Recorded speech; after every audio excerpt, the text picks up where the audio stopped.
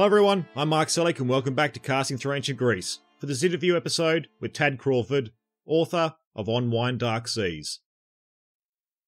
Tad Crawford is the author of A Floating Life, a novel, as well as The Secret Life of Money and a dozen other non-fiction books. His lectures have brought mythology alive at venues such as the New York Open Center, Wainwright House, and the Analytical Psychology Club of New York. The recipient of a National Endowment for the Arts Award, Crawford is the founder and publisher of Allworth Press and lives in New York City. During our discussion today, our primary focus will be on Tad Crawford's most recent work of fiction, On Wine Dark Seas, a narrative that unfolds within the captivating era covered by the epic cycle. Notably, this cycle encompasses the renowned poems of the Iliad and the Odyssey. In On Wine Dark Seas, Tad Crawford offers his unique interpretation of the events and themes that transpire following Odysseus' return to his homeland of Ithaca. To provide you with a glimpse into the novel's essence, I will now read you the included description.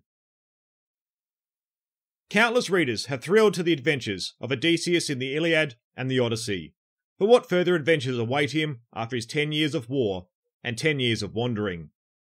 Narrated by Telemachus, to the bard Phemius, On Wine Dark Seas speaks to the human drama of a man gone 20 years from home and family.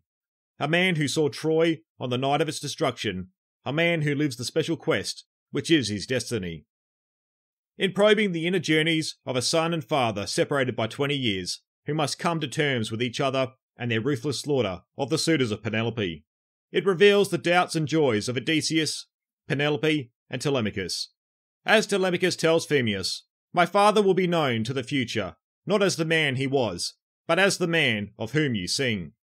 Often at Troy, he called himself the father of Telemachus, so I too have a part to speak in his story.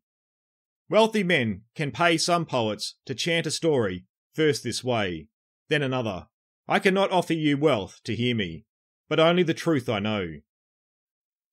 The novel is a masterful recreating of the ancient mind, the landscape of Greece steeped in mythos and the gods, and the human dramas of characters made famous for all time by the Iliad and the Odyssey.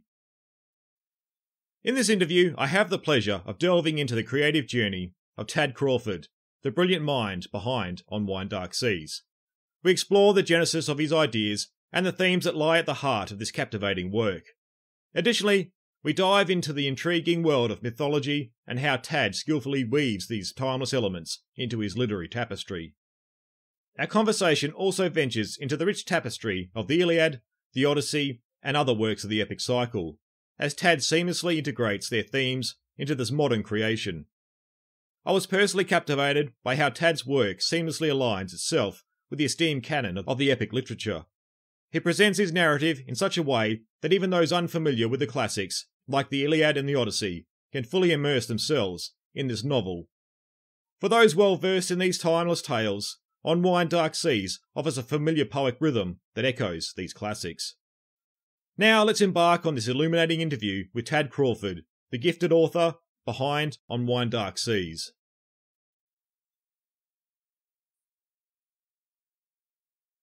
Hello everyone, and welcome back to another interview episode on Casting Through Ancient Greece. And this time I'm joined by Tad Crawford, author of On Wine Dark Seas. Thank you for coming on, giving us some of your time to talk about your latest book, Tad. It's my pleasure, Mark. I'm delighted to be here.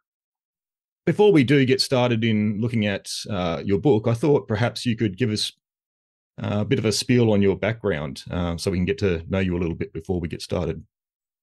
Yes, I have a bit of an unusual background because I trained as an attorney and practiced law and taught at the School of Visual Arts in New York City, where I became very interested in protecting and helping artists with their legal issues. And I then wrote many books to help creative people and eventually created my own publishing company, Allworth Press. But in the course of doing that, I also became very interested in Jungian psychology. And in particular, I had a dream that led on to my writing the novel On Wine Dark Seas. I've always been writing fiction, and this one was an unusual novel for me because it seemed to come from the dream. And I understand you've got a bit of a background in the business world. Is that right? You've written a number of books in that area. Yes. So I wrote a book called The Money Mentor, which is about how to handle money. I wrote a book called The Secret Life of Money, which is a kind of Jungian view of money and going through the mythology and symbolism of money. Yep. And then I also wrote many practical books, as I said, for art professionals, including writers and other disciplines of the arts, such as business and legal forms for fine artists or business and legal forms for photographers. And there's a lot of practical business information in those titles. And I was at one point the general counsel to the Graphic Artists Guild, which represented artists and tried to increase the level of artists' rights. Yep. And with your writing, I guess, in the business world and then fiction, did one of those come first, or was it sort of a simultaneous interest? So the interest in fiction came first, but I must say that having writing as a skill was a wonderful thing for law school, where a lot of writing is required. And then I continued fiction and also write nonfiction initially to try and help artists with their business problems. Okay. And then that duality continued. Yep. And I understand On Wine Dark Seas is your second work of fiction, that's right? The second published work of fiction, yes. Yep. So yeah, I'm very happy to see it, and to see it in the form that it's in. I like the cover, I like the design of the book, and just exciting to have it out in the world.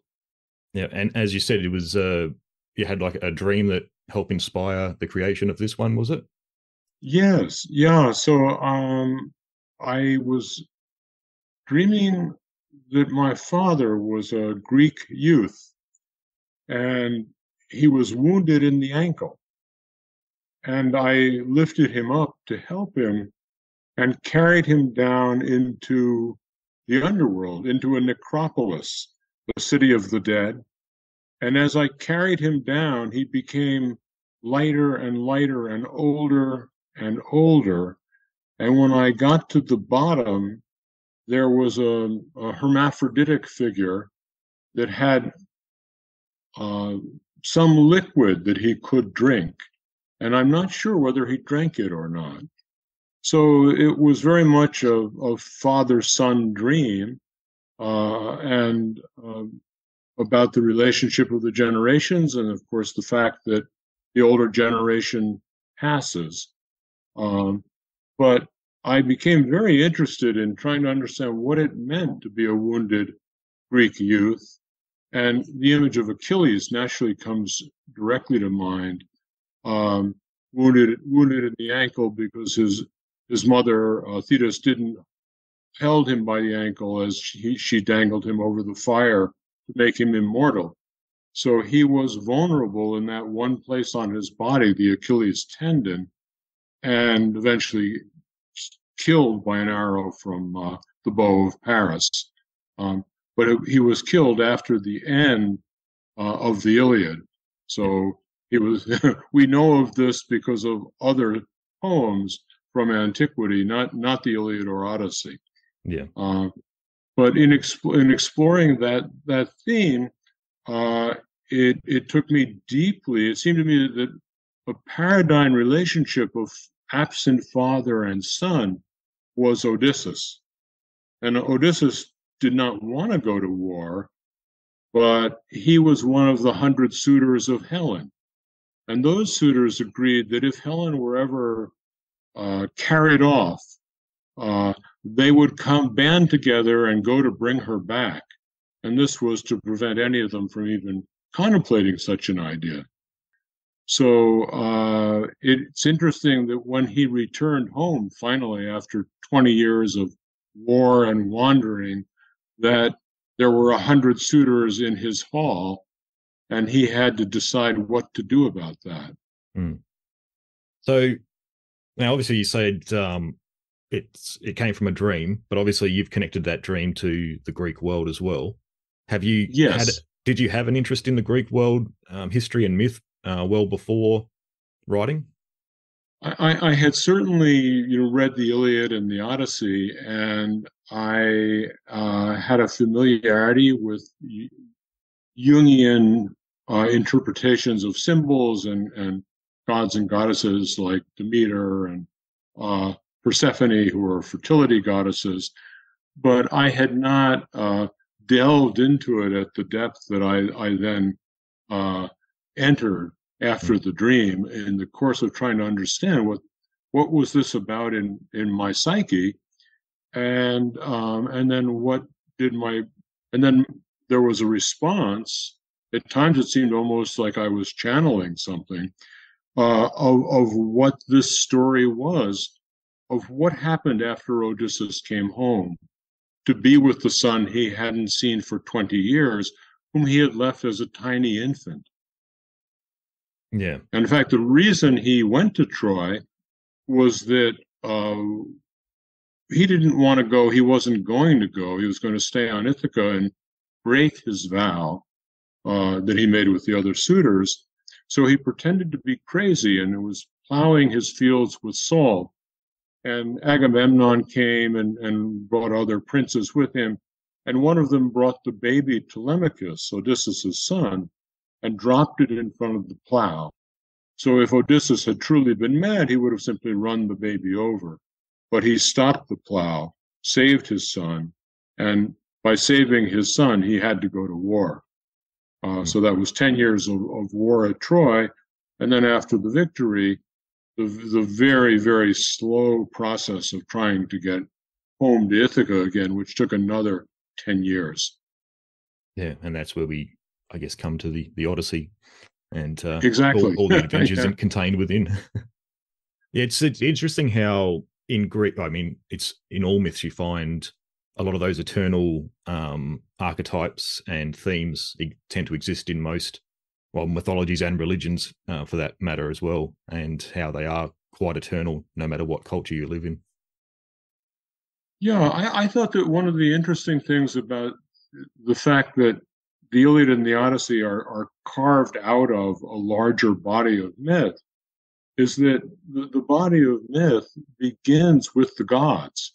Mm. Um, so Zeus, the chief god, and Themis, the sort of goddess of or the spirit of uh, justice and order, decide that something should be done uh, in relation to the human situation, and they have Strife go to the wedding of Thetis, who is the mother of Achilles, and Peleus, and throw the golden apple of discord among the people, which includes the gods and goddesses. And it says to the fairest. And then Athena, Hera, and Aphrodite dispute which of the goddesses is the fairest, and they are transported to Mount Ida, where Paris, who is one of the sons of the king of Troy, uh, chooses Aphrodite as the fairest. And that is the beginning of the end of Troy. Uh, so the gods and goddesses do seem to represent archetypal energies. I don't fully understand why Zeus wanted to see the downfall of Troy, or why the gods and goddesses took differing sides in the war at Troy, when presumably the outcome was foretold, Mm. having come from Zeus. But nonetheless, it makes for a story of tremendous drama, and on the lips of Odysseus, also a shifting story, uh, which depends on who the listener may be as to exactly what happened. Yeah. It's interesting from my reading and I guess what I gather, it appears the older stories in myth or ones that seem to be told in an older time seem to represent the gods as more as personifications of certain things. So Poseidon wasn't, the man or the god that we see as this uh, muscly figure in the ocean, but he was the ocean, or he was the earthquake. He was the actual event that was taking place.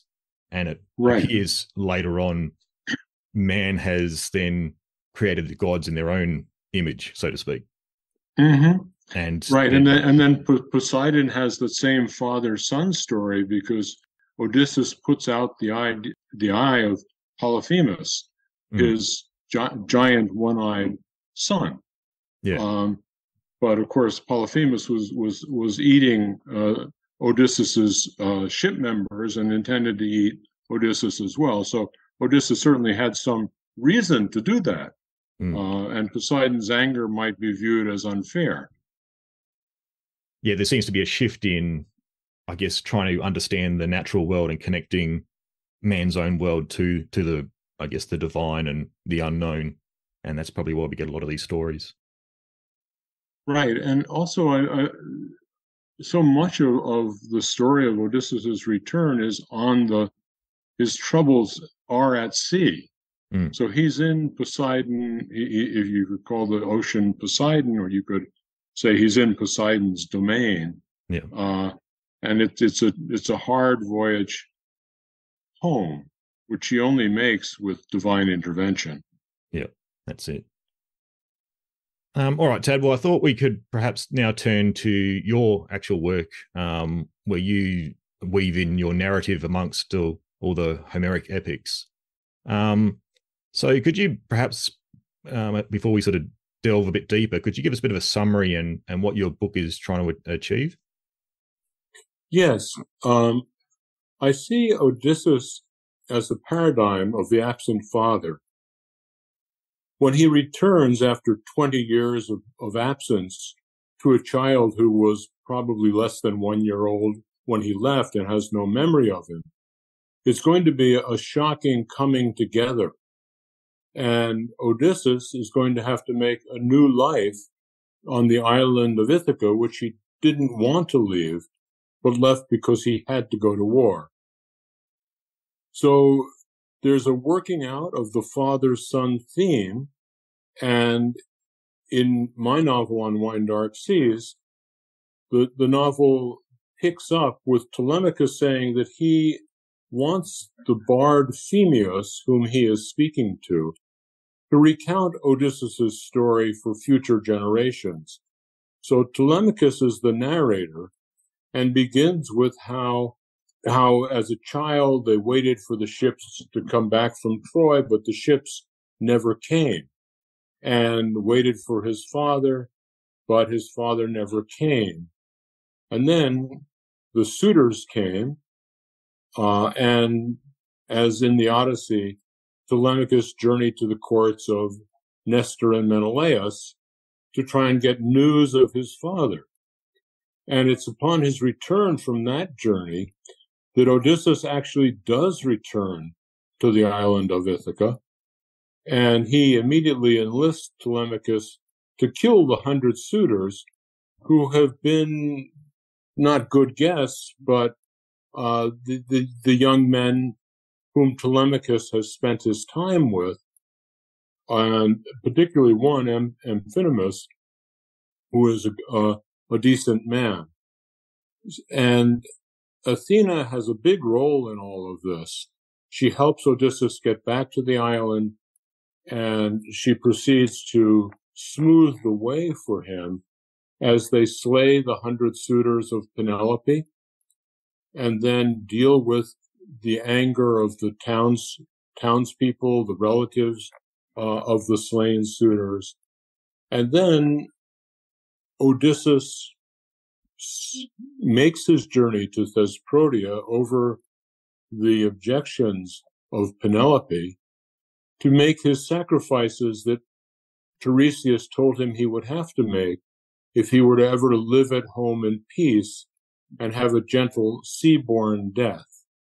And when he returns, there is still trouble with the islanders who are unhappy now with his impiety in cursing Poseidon at the time that he made the sacrifices on the mainland. So that's another sort of area that has to be navigated by Odysseus. And in the course of this, he tells stories of his adventures. And as you know, in the Odyssey, since none of his men returned with him, whatever he says about what happened is all that we know. And we don't know if he's a trustworthy narrator or if he's making things up. He's quite capable of making things up because sometimes he says he's the son of the Cretan king and that he had really a different sequence of adventures than, in fact, he tells at other times, which would, and those are what we believe to be the truth. So, including in these adventures are his speaking as the son of the Cretan king and saying that it was Penelope who was taken to Troy and that he went to Troy as a Cretan to bring her back, but that their ships were sunk basically by an encounter with the sirens. And it's a whole different story. And in the end, as he ages, he and Telemachus try to know one another better, but it's a difficult thing to overcome, not having been with a child for 20 years, and also his own nature, his own need to brood and think and philosophize about what happened to him on his journeys and his relationship to the gods.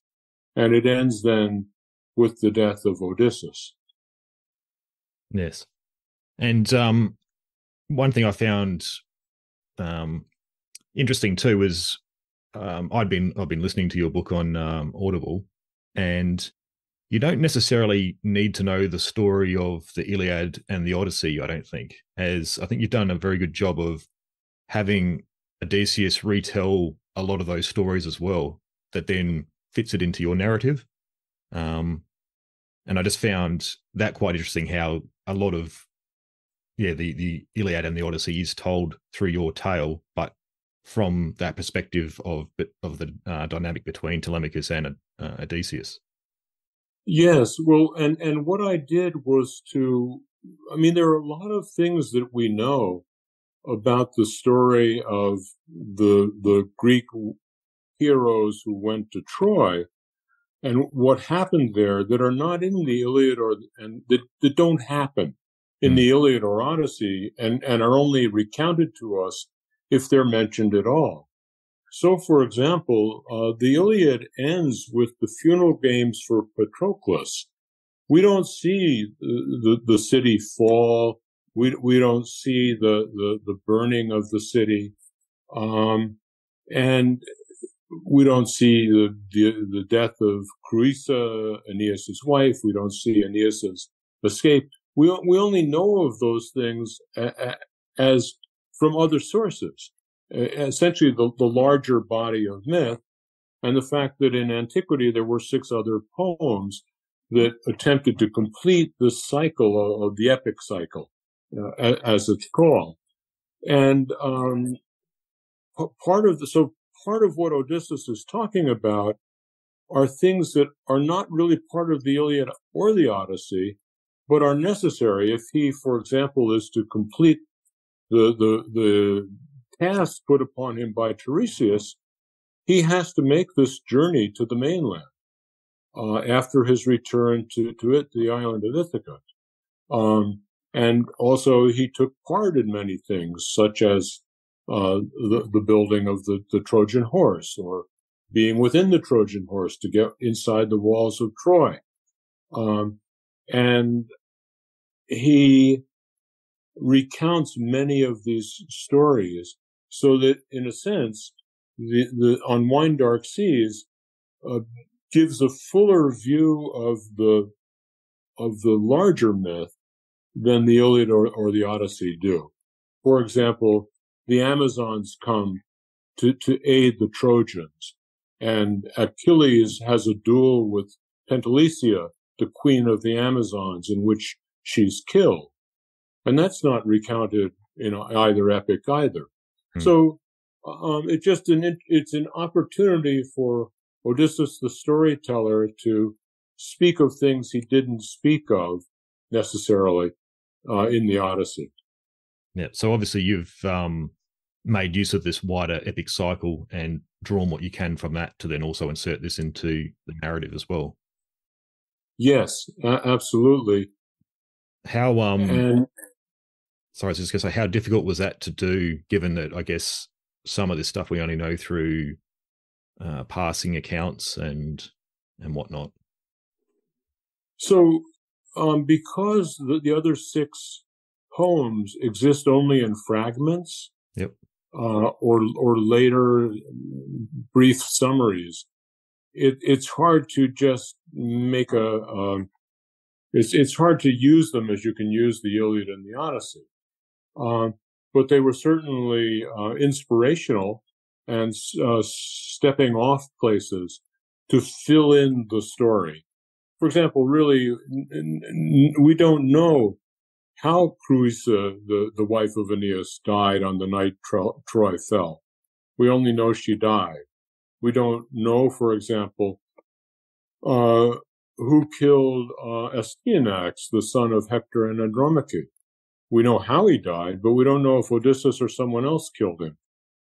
So my book resolves some of these questions, with Odysseus often as the person who was responsible for some of these horrors of war. And I noticed you made mention how we don't really get much of an account of the actual the Trojan horse in the whole epic cycle when it comes to, or in the Iliad, and in between the Iliad and the Odyssey.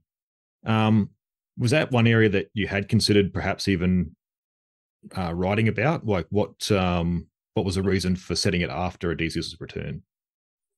So I didn't really want to write about the fall of Troy as the whole book, because this was really a father-son story for me. Yep. And therefore I really wanted to tell of the relationship of Odysseus and Telemachus after Odysseus returned to his family on Ithaca. And in a related way also about his relationship to Penelope.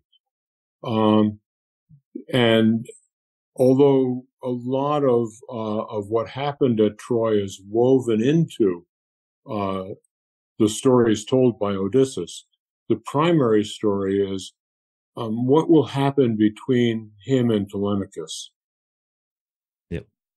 And that was a big decision, making Telemachus the protagonist rather than, say, his father or mother, Odysseus or Penelope? Well, there are a number of books that tell the tale from different points of view. Yep. And it seemed to me that it had not been told from Telemachus's point of view, and that he was in a way a wounded child to be not only deprived of a father, but 7 years after the end of the war, his father still hasn't come back, and the suitors start to gather, and he's not having any kind of a normal life. It's a difficult position to be in, and I thought telling his story would be challenging and interesting, and also that in the dream, my father was a wounded Greek youth, and Telemachus is certainly a wounded Greek youth, although the wound is figurative and not literal. Yeah. Yeah, so it just makes sense to use Telemachus. That way you can connect it to your dream as well as what you want to try and project out of the other bits of the epic cycle. Yes. Now I know you did refer to it before, that there was a lost Greek epic poem, and that was known as the what was it, the Telegony? Telegony. Telegony, sorry. Yes. That's connected to Odysseus. Could you tell us a bit about what this poem is meant to be about, and is your story a replacement for this tale? As I've read that you find the original to be an unlikely tale. So I do find the original to be an unlikely tale, and it was there's some dispute about when were these 8 poems written, and were the Iliad and Odyssey written first, or were those other 6 poems written first, and then the Iliad and Odyssey? And also, that leads to the question of is Homer one person, 2 people, or maybe a whole group of people who were bards who recited this poem and added to it as they went along. In any case, the Telegony posits that Odysseus had a son with Circe. His name is Telegonus, and he comes to the island of Ithaca looking for his father. And then when he finds Odysseus, but doesn't know who he is, they have a kind of, I guess, dispute, and Telegonus wounds him with a spear tipped by the spine of a stingray, and it was believed in antiquity that such a spine would be fatal, and Odysseus dies. Then Telegonus marries Penelope, and Telemachus marries Circe. So there are several problems with this. First, Tiresias predicted that Odysseus would have a gentle sea-borne death, and there wouldn't be anything gentle about dying from being speared with this, the barb of a stingray. But also the marriages at the end of this story, Telegonus would be probably about 17, and Penelope would be about 50. It just doesn't really make any sense. And why would Telemachus want to marry Circe, who is a kind of predatory goddess, whom Odysseus was fortunate to finally get away from? So it seems like if you look closely at the prophecy of Tiresias, you would come to a different conclusion for the story of Odysseus. And that's what I've tried to follow. This isn't really a replacement story, although it does cover the same time period, but it is a story based on what Odysseus tells us of his journey to the underworld and his meeting with Tiresias. Yeah, so you've taken that element and tried to draw out in your narrative what seems to closely represent that. And I guess exactly.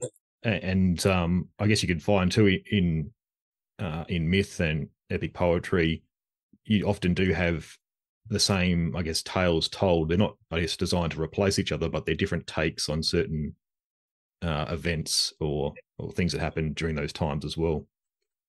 Sure. So even as I mentioned before, I mean, no one knows who killed Creusa. No one knows exactly who killed Astyanax.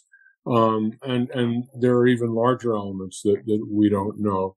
So when Telemachus is in the court of Menelaus, and Menelaus relates the story of the Trojan horse, it's sort of to put Helen down more than to really go in depth into the story of the Trojan horse, but that he still doesn't view her as especially trustworthy because of what happened, because she went to Troy with Paris.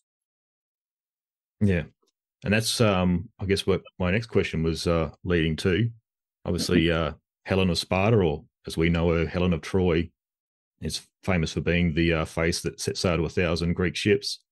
However, in your narrative, you have Odysseus tell stories in which Penelope was taken to Troy rather than Helen.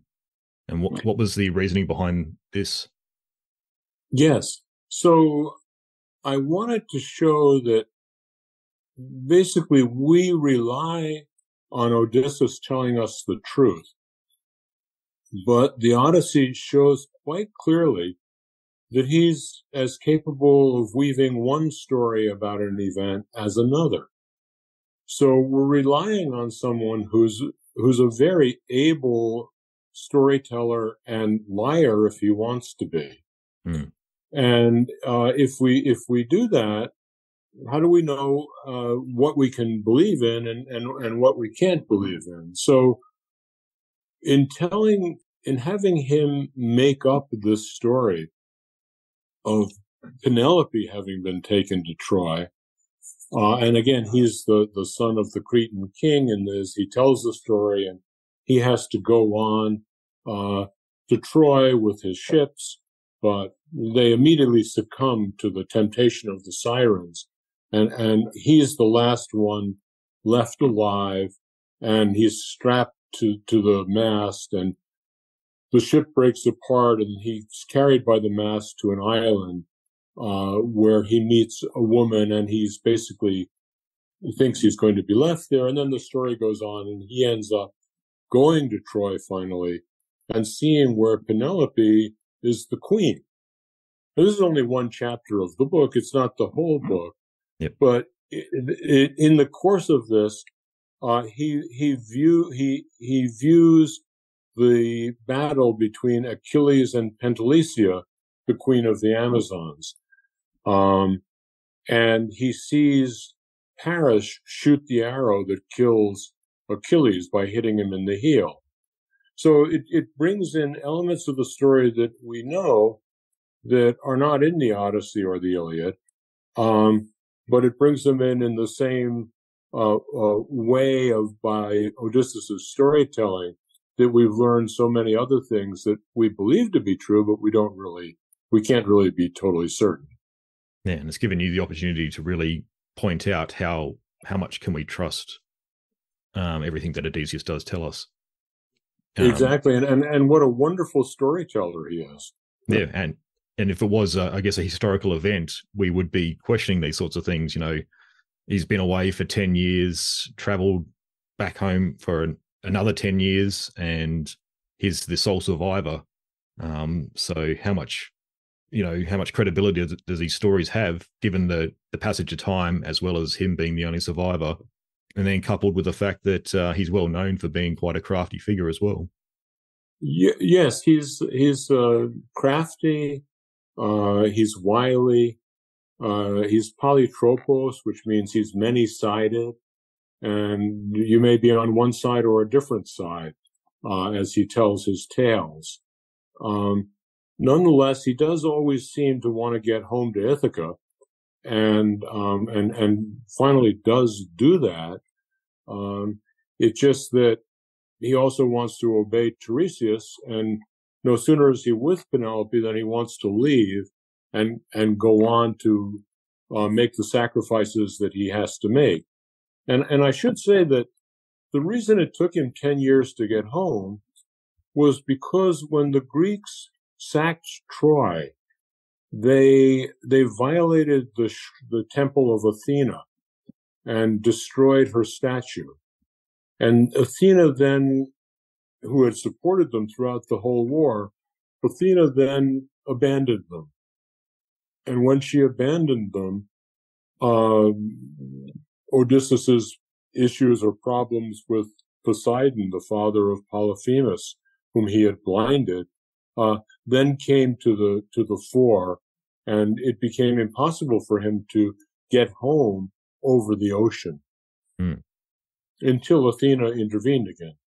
Yeah, so it's almost like we can see that play on the divine and how it's woven into the human life. We're looking for ways to connect that to what will explain what's happening to you, where Athena, I guess, represents that good fortune or the help that you're getting along the way. But then when that disappears, I guess you look for ways to explain that, and that's through the absence of Athena.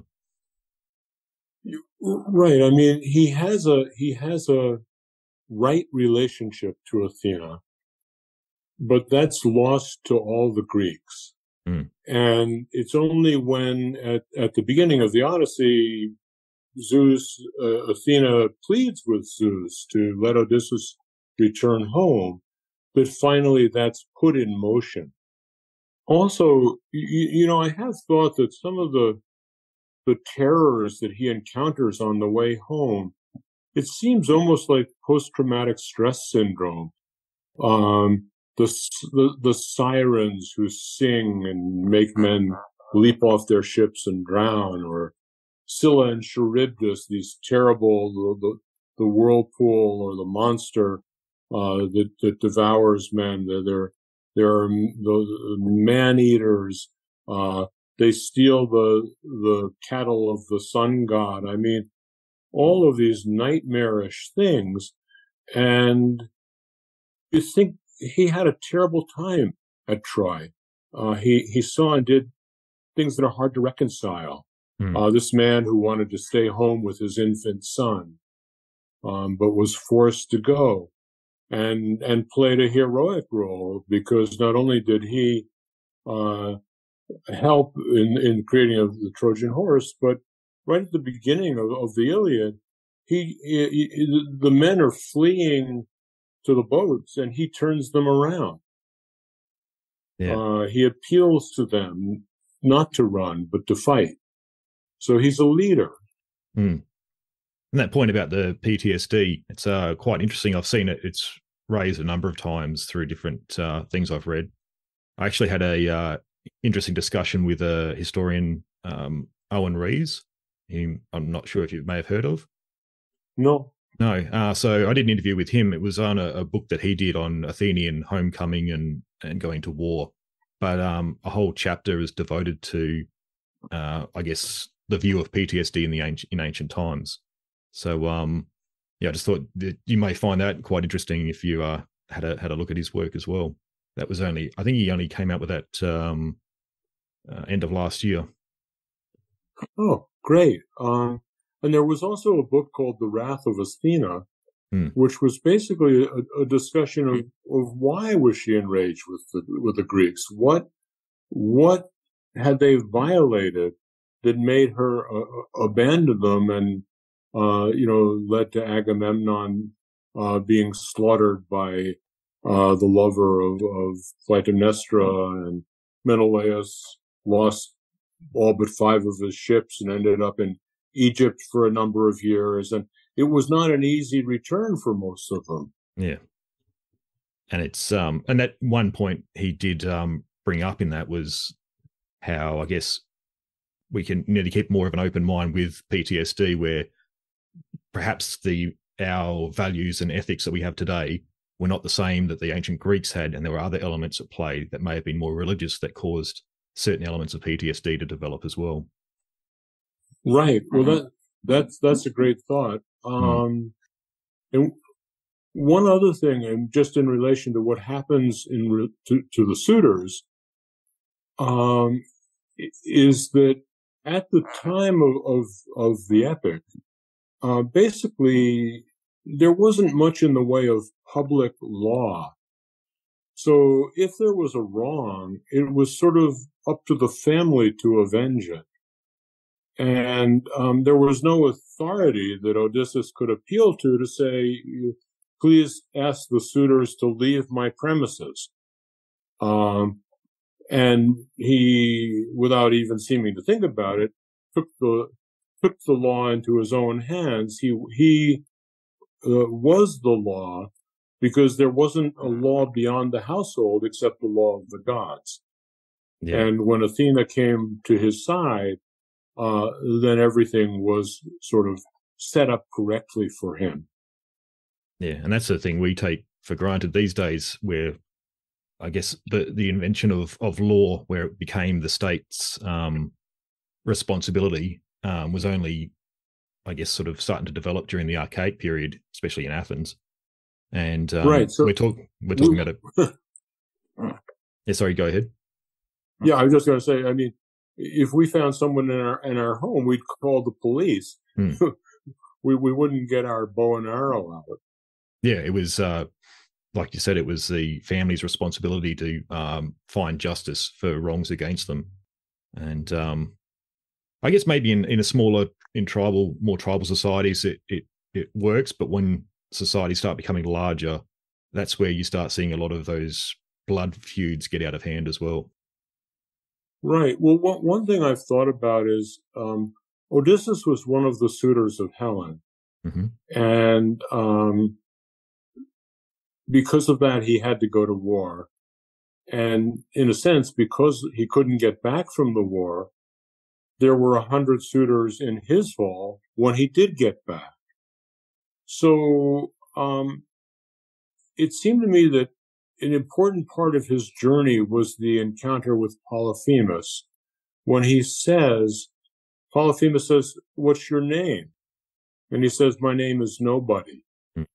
And then after he's blinded Polyphemus and they escape from the cave under the bellies of rams and sheep, the other giants say to Polyphemus, "What's wrong?" And he says, or who harmed you? And Polyphemus says, "Nobody." But I think it has another meaning too, which is at some point on that journey, he has to abandon his ego. He has to let go of it because it's just not working the way he's been acting in the world. And he's had so many misadventures in a sense, that all of the different aspects of ego, which might be symbolized by his crew, are stripped away. And he's just left kind of alone and has to become nobody if he's ever going to get home. And this is a change from being the hero. It's a different view, and it corresponds then to his wish that he hadn't been one of the 100 suitors of Helen and had been able not to go to war. So I think that there's a lot of psychology. It's a wonderful story about the issues a man has to face and how he changes because of them. So in essence, you're kind of seeing a figurative sort of rebirth in him, I guess, becoming anonymous, and then the story develops behind Odysseus afterwards. Yeah, could I read just a brief passage from the book about that? Go for it. Yeah. So this is Odysseus speaking to Telemachus, and he says, "I have returned here as nobody, a truer name for me than Odysseus.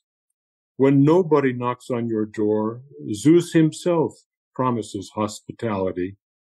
So nobody will make a list of the maidservants who have whored with the suitors, and the suitors will remember nobody when they reach the gloomy kingdom where Achilles rules.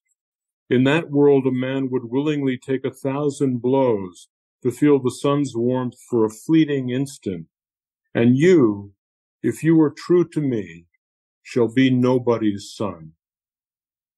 So it's this idea that the presumptions that we've lived by without examining them have to be looked at again. Yep. And if they haven't, if there have been reversals in your life, it's time to consider something different, something new, and change. Yep. Reevaluate what's taken place. Yes. And you reading that was perfect for my next question I had too. Okay. I was going to say, obviously, when we read the Iliad and the Odyssey, it's very different than reading a work of prose or history. It's like it's an epic poem basically, and there are conventions it's written by. Now, I have been listening to your book, and you get a similar feel with how you've presented on Wine Dark Seas.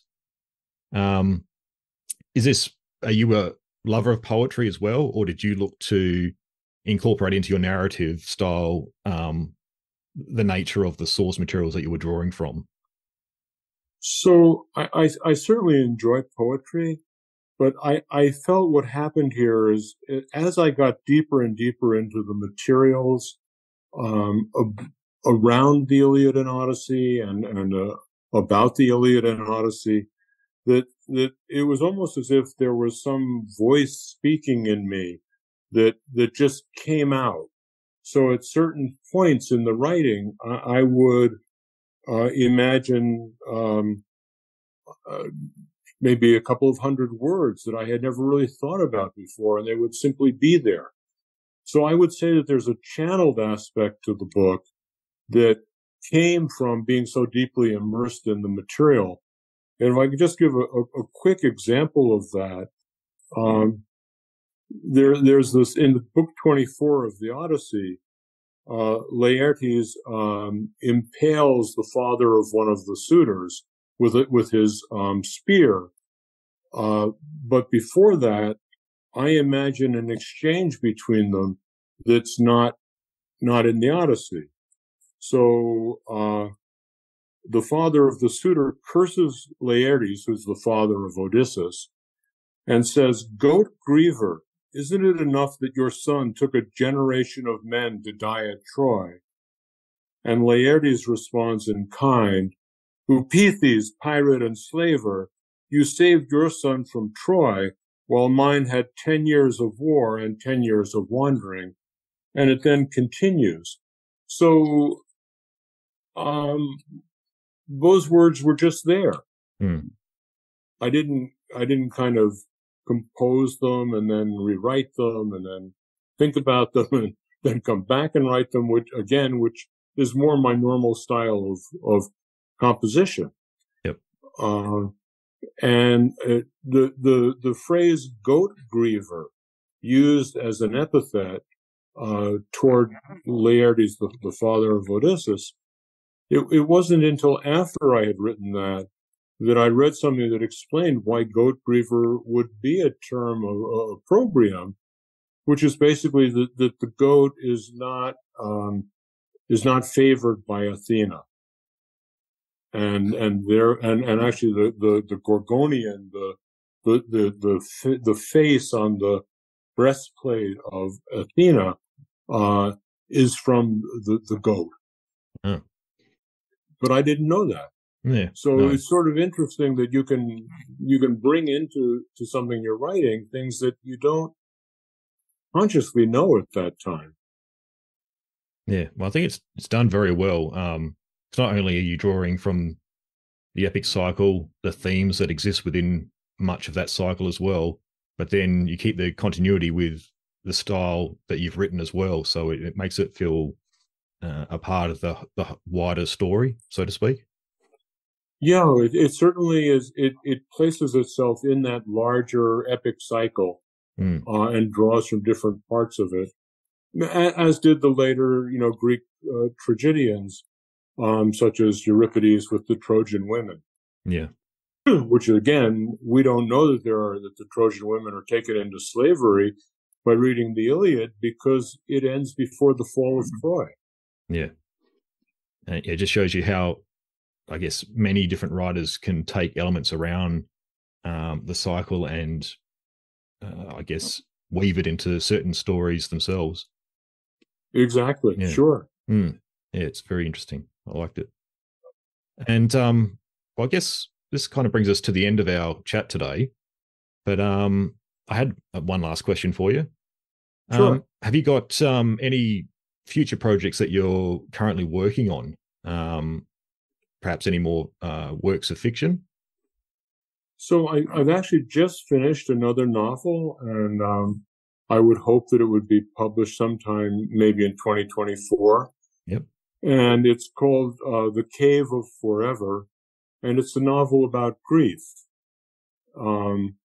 So I explore the topic, and it was a difficult book to write, but I think for me a helpful book. Mm-hmm. And all of these things grow out of personal experience and personal needs. So I was happy to kind of be able to go all the way through it and finish it. And I've just been revising it based on some readers' feedback and kind of tightening it a bit. Yep. Is that also set in the Greek world?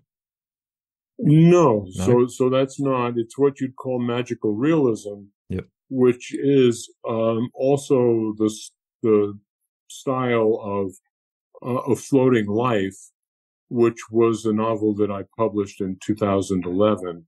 Yep. And that one does have a nautical theme, which is that a young man in his midlife crisis who is being separate, whose wife is basically leaving him, finds a mentor, and the mentor runs a difficult to find model boat shop and dreams that the power of the ocean could be harnessed to serve humanity.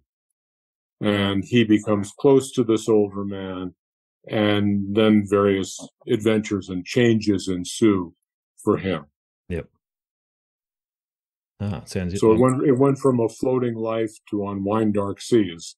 Yep. So kept that nautical theme up, but not so much with the third. So the third one has gone to the caves. Yep. For a metaphor. Yep. I'll look forward to seeing when that comes out. Great. Interesting to read. Well, I guess that kind of wraps things up, but I thought, could you just point people if people wanted to follow you, where could they find you online? TadCrawford.com. Yep. Yeah, and thank you very much for having me, Mark. I very much enjoyed the chance to chat with you and discuss the book and the epic cycle. Yeah, it's been great having you on and just exploring some of those ideas. And interesting for me to read through it as well, just seeing different themes that perhaps I haven't encountered before when reading the Iliad and Odyssey as well. So it's been great. And I would highly recommend everyone jump on, I guess, Amazon or your favorite bookstore. You'll be able to find On Wine Dark Seas there. Or else, alternatively, if audiobooks are your thing, I've been listening to it on Audible. And I found, I was trying to find the name of who read the book for you, but I couldn't find it quickly. But his reading of On Wine Dark Seas is quite good. It brings across a lot of the feeling I feel that you were putting into the book itself. Yeah, I was very happy with the reading that they did, and I think the Kindle version is also available on the Australian Amazon, yep. As well as the Audible version. So one of those two, if people are interested. Yeah. Oh well. Tad, thanks for coming on to talk about On Wine Dark Seas. Very interesting novel, and definitely look forward to seeing what you come out with in the future. Great. Well, thank you for having me, Mark. I very much appreciate it. No problem. I trust you thoroughly enjoyed my conversation with Tad Crawford about his latest masterpiece, On Wine Dark Seas. Our discussion delved into the intriguing origins of his narrative, shedding light on Tad's compelling sources of inspiration. His exploration of profound ideas and themes intricately connected to the human psyche left me truly captivated. As I mentioned earlier, I wholeheartedly recommend Tad's work to anyone who has enjoyed the tales of the Homeric epics. His ability to craft a coherent and continuous narrative within this literary tradition is truly commendable. Yet, even if you haven't delved into the poems of Homer, fear not, for Tad's skillful incorporation of these timeless ideas and stories from the epic cycle ensures that readers of all backgrounds can easily follow along with his narrative. Thank you everyone for your continued support, and a big shout out to all those who have found some value in the series and have been supporting you on Patreon and other various ways. Your contribution has truly helped me grow the series. If you have also found some value in the show and wish to support the series, you can head to www.castingthroughancientgreece.com and click on the Support the Series button, where you can discover many ways to extend your support to helping the series grow. Be sure to stay connected and updated on what's happening in the series, and join me over on Facebook or Instagram at Casting Through Ancient Greece, or on Twitter at Casting Greece. And be sure to subscribe to the series over the Casting Through Ancient Greece website. In our next episode, we'll return to our ongoing series, where we will journey to the tumultuous third year of the Peloponnesian War. This will encompass the fall of Potidaea, the developing and unfolding siege of Plataea, and the tragic demise of Pericles. I invite you to join me next time for episode 78, Potidaea, Plataea, and Tragedy.